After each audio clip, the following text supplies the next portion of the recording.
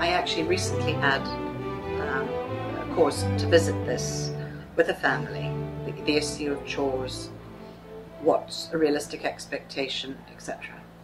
And I sent the family away to do a very basic first step, which is to ask themselves a somewhat philosophical question, which is, who do we want our children to end up being? What are the values that we want reflected in them as adults? Having established that they're both on the same page, then they can think about, well, how do we best bring that about?